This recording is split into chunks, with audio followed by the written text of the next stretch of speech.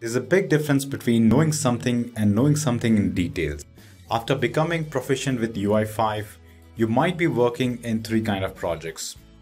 The first kind of the project is where you are supporting an existing SAP UI5 or Open UI5 application. You're finding bugs, fixing those bugs, and doing a lot of debugging.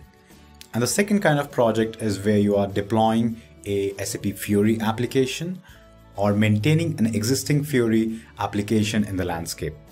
And the third type of project is where you are working on small and big custom requirement using SAP UI5 libraries to build that. The best and most exciting part is always to do something new. Why? Because you will be working with new and innovative technology. You will be able to sharpen your skills of UI5 and these technical skills.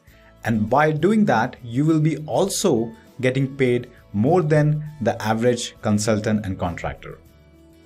And this course is designed for you to be prepared for this kind of challenging projects.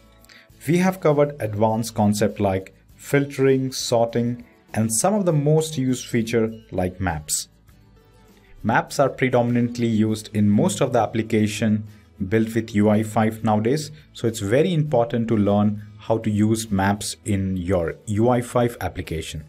On top of that, we have shown how to use component.js in big projects to keep your project organized as per the best practices, and how to create your own custom component has also been covered.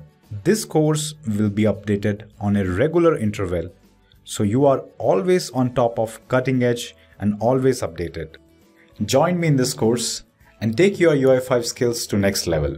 My name is Ajay Naik, CTO of UI5CN. Learn Simple.